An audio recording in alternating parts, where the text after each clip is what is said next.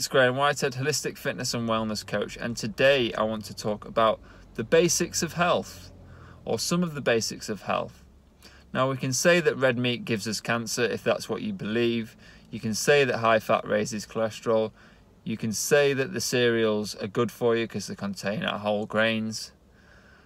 But some of these things, or these often discussed topics, we don't 100% know for sure. So this is why I'm talking about the basics, because if we get these basic things right, we fundamentally know that these definitely improve your health just by doing these 4 basics. And you can come up with biohacking or taking supplements, but you can never overcome basics. So the basics are sleep, hydration, exercise, and diet. They're the 4 basic things I'm coming up with today. If you can do those 4 things, your health will significantly improve, and your chance of things like high blood pressure or other kind of diseases will be significantly reduced. So sleep, going to bed ideally around 10:30. Waking up ideally around 6. It will vary, but 8 hours is usually good. Hydration, if you times your body weight in kilos by 0.033, will equal your daily intake in litres.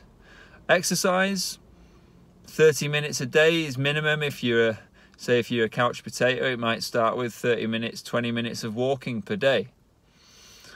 Obviously with exercise, you've got to choose something you feel you can do and something you enjoy, and then you're more likely to continue. And then diet, eating for your metabolic type. So if you're Norwegian, then you're going to be better with high fat, high protein, low carbohydrate. If you're someone who's from Nigeria originally, then you're going to be better off with higher carbohydrate, lower fat and protein. This can all be looked at in the Metabolic Typing Diet book by Trish Fay and Will Walcott.